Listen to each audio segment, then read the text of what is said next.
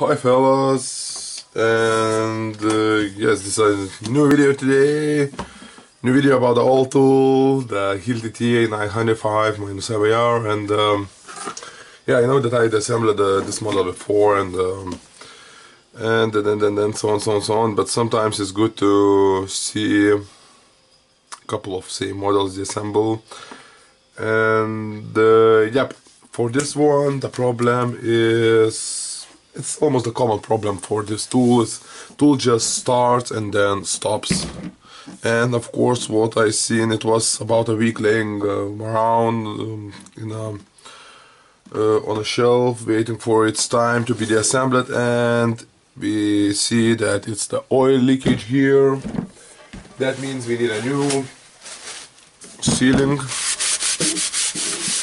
and of course we need to inspect the caps and the sealing here. But for now I will turn it on and we will check the fault.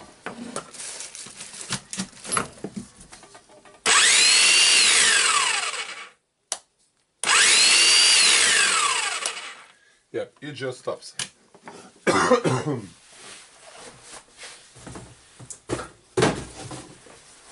And this is a fault of armature winding because it's a magnet on it. Yeah, I'll remove the handle.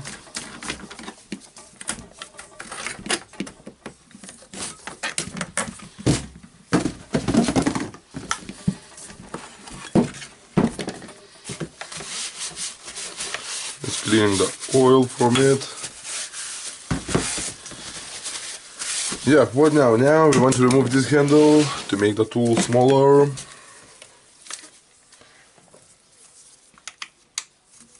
Just taking the proper bit.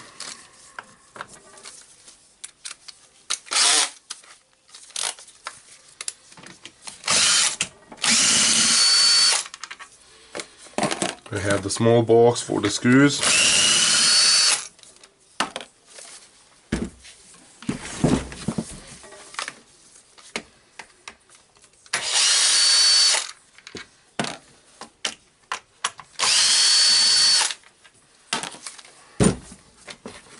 And just remove the handle. This is tachometer. It counts the rotating of the armature, rotating speed, and we can see the winding here, and we can see that it's no magnet out there, so it's a really big problem. It's a reason why our tool stops.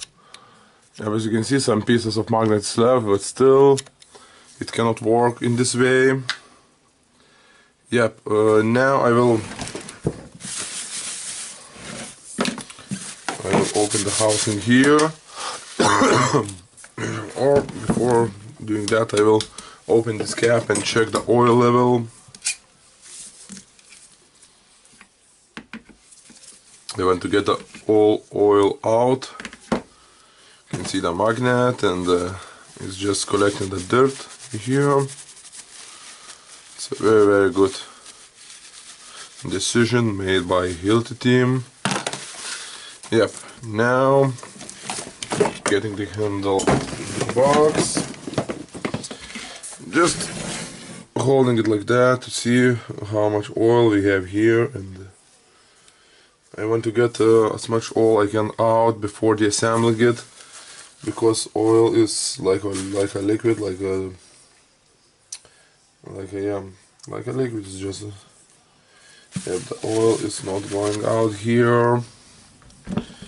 Okay, I will leave it like this and hope that oil will not go out on the table. Now I will unscrew these 6 screws.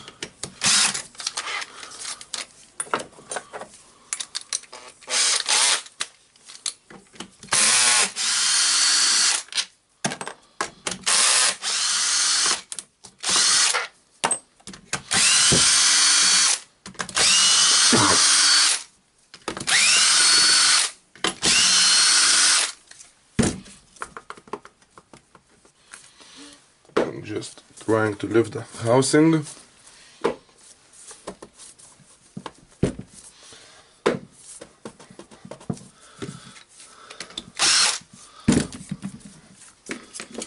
I will use the screwdriver to do that easier.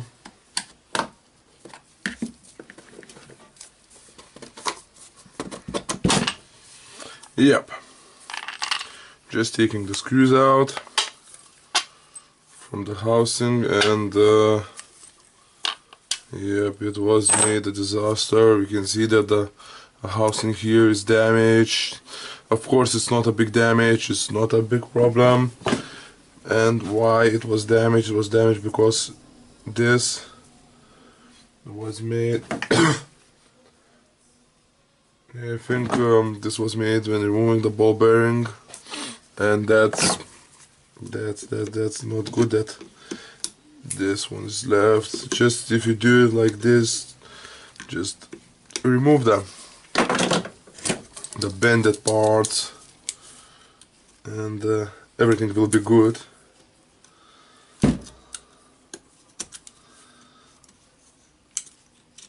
I'm just removing them.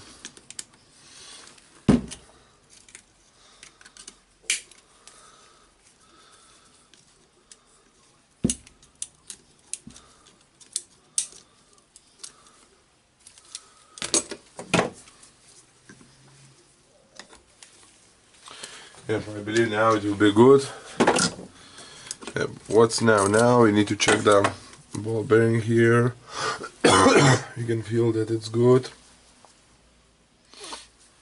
But of course, we want to remove the armature, so we need to remove everything. And here's the carbon brushes. You can see that this was not a genuine carbon brushes because the auto stop function is connected.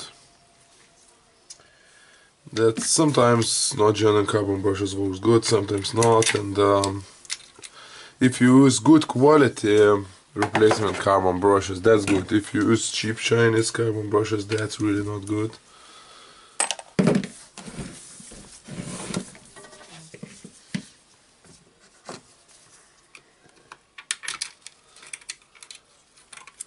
And as we can see, the carbon brushes now is good. They are they are working good. Yep. Now we can remove the ball bearing, and we will remove in the same way as previous technician did with this tool, with the 2 screwdrivers.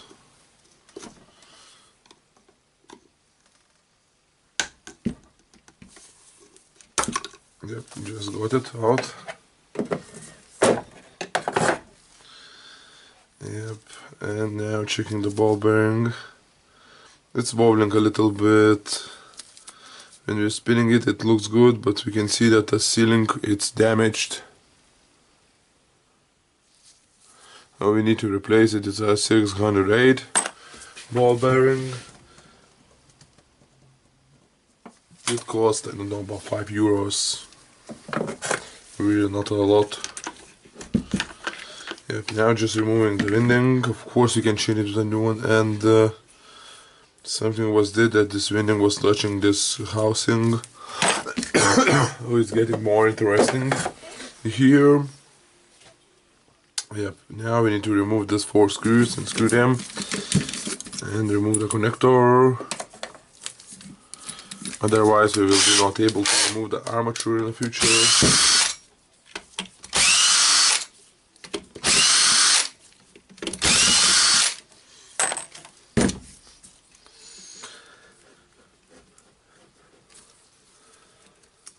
Just taking it out. You can inspect the plates here, but normally they are all okay. Yep, now we have the armature here. Don't try to take it by the force, because it's a spring ring in other end of it. You will break it. Okay, now we have the option. We can open this part, and maybe the oil will go out or not. Or we can open this, the tool holder, and and of course check all the parts. And I think I will try to unscrew this screws. to remove the housings.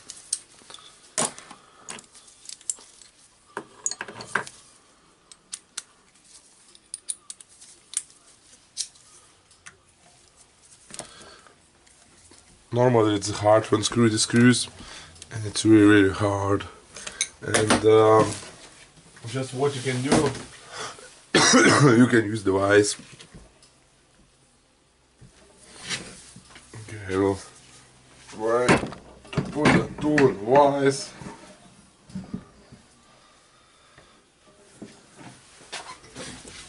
Yeah.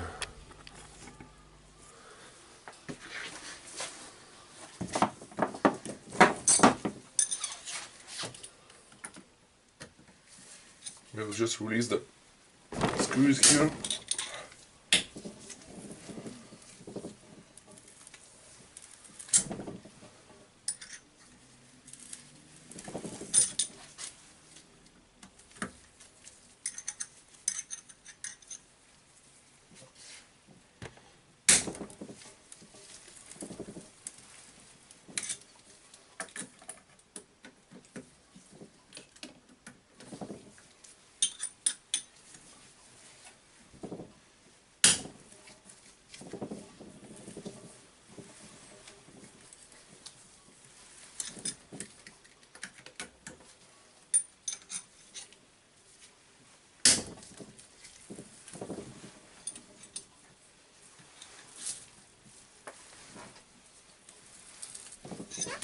Okay, the screws is now released, and I will back the camera to the table.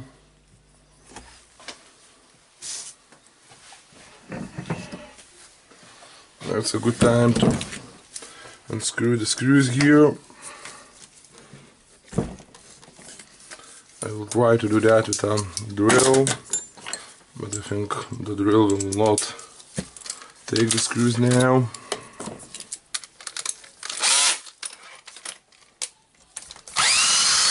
Oh, it takes this one and this one. Okay, what I want to do now, I want to remove the housing here. It's on the housing. And I will get one of the screws out in again. Why? Because I don't want this cover to open and the oil get out.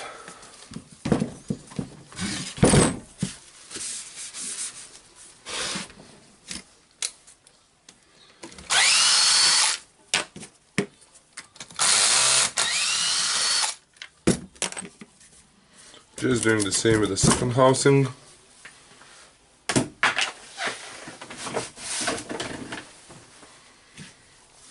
And yep, now this one goes out.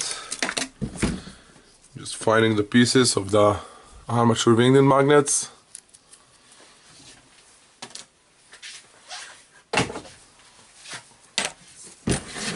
Now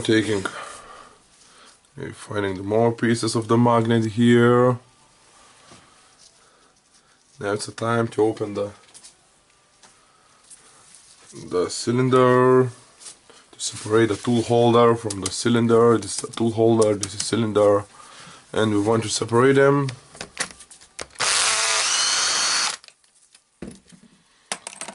Yep, now we can lift it gently, and what can we see here? We can see the black oil or the grease.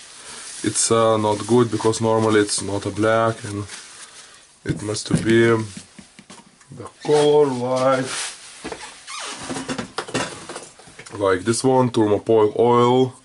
I bought it on eBay from the Westway lubricants, and the color of this oil is just a transparent. As you can see, it's just transparent oil. Now I have the oil leakage out from the gears. I don't want it now, and I think I will just hold the tool to get the parts out and the oil out.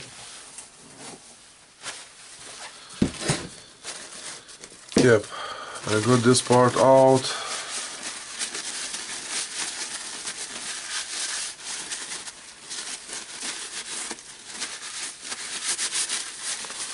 Just clean the oil from it. And what we need to inspect, we need to inspect about wear and tear here. Now it's a really slight wear and tear, but we can see that it's starting from cracking or something here. Okay, I'll try to zoom it because it's really not looks that you're able to see it when I got it out up.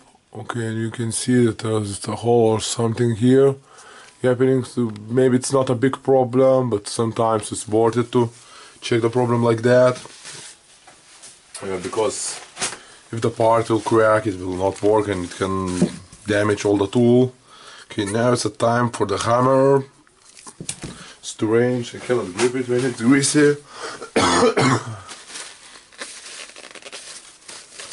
Cannot take it out now.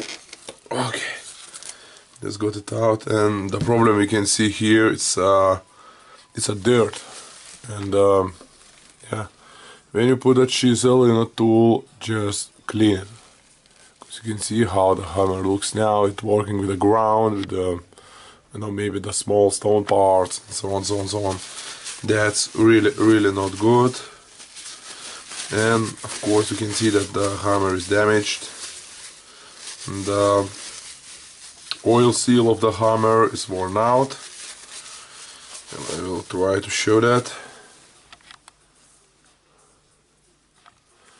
We can see that the oil seal here is damaged, so definitely it needs to be replaced. The hammer itself is here, is scratched and it's worn out, and we can see that it's missing some parts here. It's just cracking and going out, and we need to replace it. Definitely we need to replace it. Okay.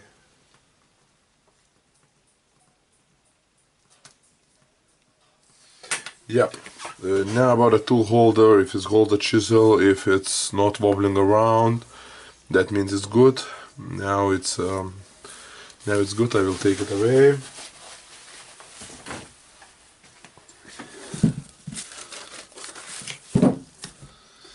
Yep, now we can try to take these parts out. Nope, you don't want to go out. I see that you don't want to go out. Yeah, but you must go out.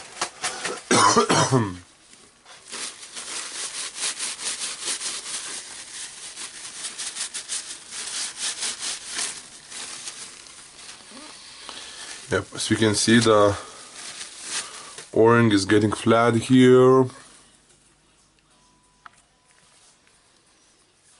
Yeah, you can see there's a flat surface of the O-ring, and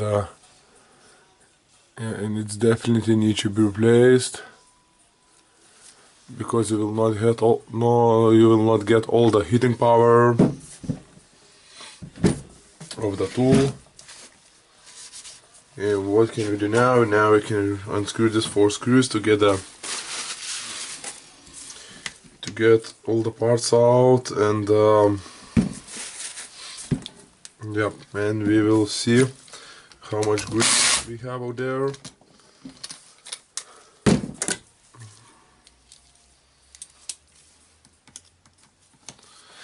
I'll try to unscrew it.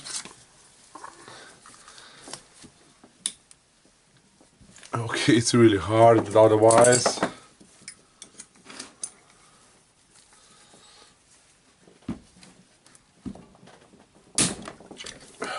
Okay, one screw is out.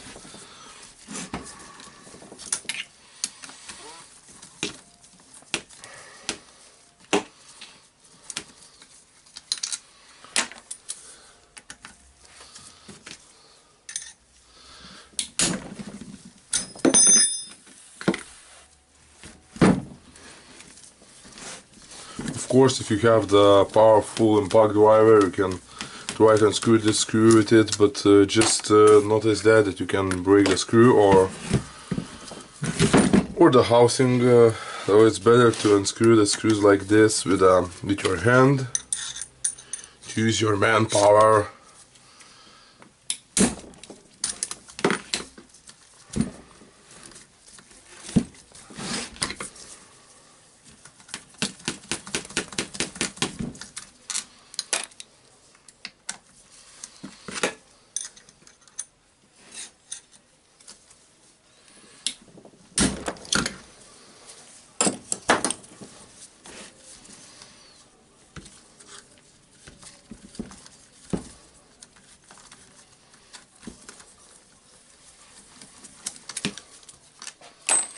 Yeah, now it's time to remove the cylinder. We just get a tool like this to get all the oil down, or as much the oil down, unless you want to get the oil on your table, then you cannot do that and just get your table dirty. But believe me, if it's full of oil and it's getting out, it's really not nice. It's not easy to remove this one. Just lifting it with a screwdriver, of course doing that gently to not damage the o-ring and the housing. Yeah, I'm just getting it out. And as we can see, it's almost no oil here. That's not good for the tool. Of course that's not good for the tool, but that's good for us, because we will work cleaner. And we have the connection rod here. And definitely, if you will change the oil seal for the hammer, for the striker, I think, and of course we will change the o-ring for the piston on the correction rod. Yep, on how to remove it, it's a kind of easy thing.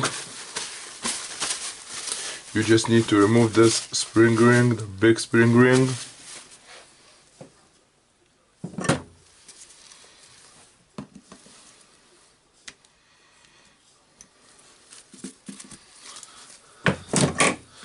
And now you can punch the crankshaft with a hammer.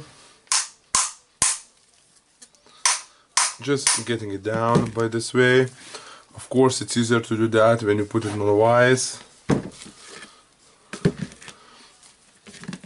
I will do that by holding it in my hand.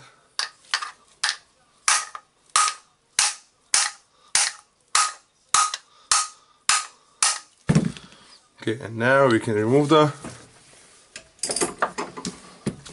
piston with the connection rod. I'm just pressing them out. And what can we see here? We can see that the o-ring here is getting flat too. You can see there's a flat surface, so definitely need to replace it. And I don't know why all my camera is greasy. Yep, about the ball bearing, of course check it if it's not wobbling, if it's moving easily. Now it's moving easily.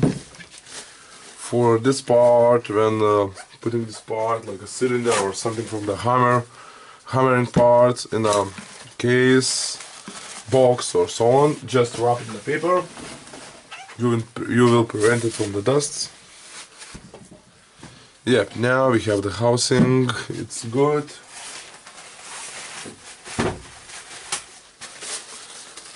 And just getting some paper in to get the oil,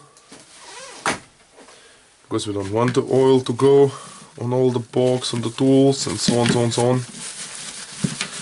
This is the parts we will change. And what left for us? It's a motor housing. Of course, there's the inside of the tool, which need to be clean. It's good if you got a part washer. If someone know the good video on how to make the parts washer, I will be very happy to see that. And it's a part here, it's a rubber. So I will be happy to see the past washer making video, because I really need one, and they are really too expensive to buy them.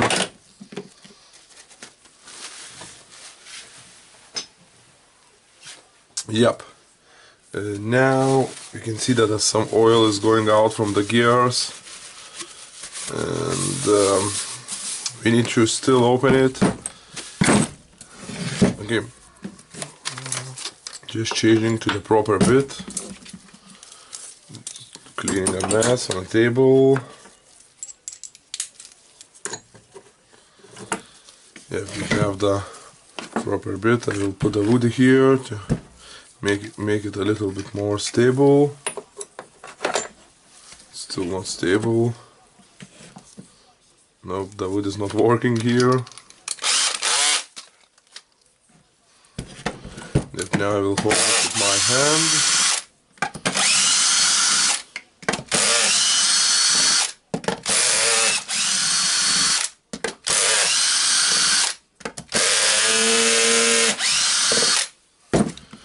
Just getting the screws out.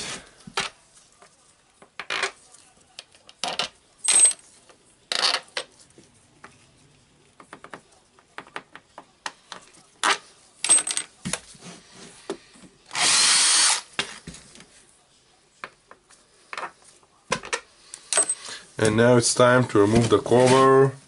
Just taking it upside down and removing. And you can see that it's really not a lot of oil here. Found the second part of the armature winded magnet. Putting the paper here in the housing, and the paper will do the job for the oil. We need this housing now. Yep. And what we want to do, we want to remove the spring ring, this spring ring for the armature. Here's the ring, it's whole armature, and we have a couple of options to do that. We can unscrew the screws. We can unscrew the screws here, remove this gear, then take out the ring, remove this gear, and then take out the spring ring. Or we can make that easier, just lift the spring ring, this spring ring, and then we can hammer out the armature.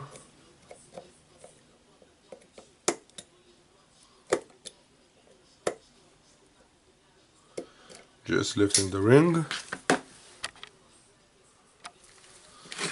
Now we can hammer the armature. Of course, be careful when hammering, because you can damage the gear of the armature or other gears. So just do that carefully.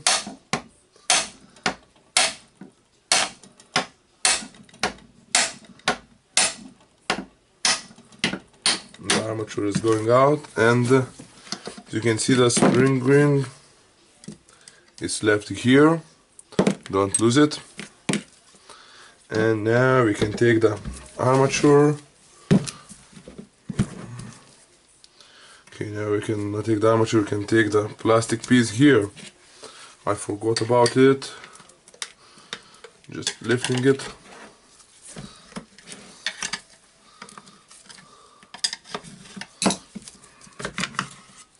And I got all the armature with all the field, and got it out now. Yeah, just inspecting the field is good, and here's the winding we need, and we need new winding. And you can see from the commutator that this tool was working for years now, because you can see the bump in a commutator. This was made because of the carbon brushes just touching the commutator of the armature, and you can see it's about half of millimeter bump dump. That means really this tool was working for a long time, and basically it's yeah, it's a really nice tool. Yep. As you can see, we have disassembled all the tool, check at it, and almost like always with tools like this, with the big tools, it's If you have one problem, that don't means that and the tool is working, was working before that don't mean that it's only one problem in a tool. For example, this tool was hammering, working, and everything was good, and then it started to shooting down because of the winding from the armature magnet was broken. But as you can see from the tool itself, it needs the maintenance, it needs a hammer, the wiring, and of course new oil. And yeah, you can just replace the winding and leave everything as it is, but it's really not a good way to repair a tool, especially the tool like this, because it's a expensive tool, and they are used in a heavy duty in the construction sites, in the manufacturing, and so on. So it's really worth it. More work, more love to put in these tools. Okay, I will just say thank you for watching. Of course, always waiting for your comments and thumb ups. And for now, just say bye.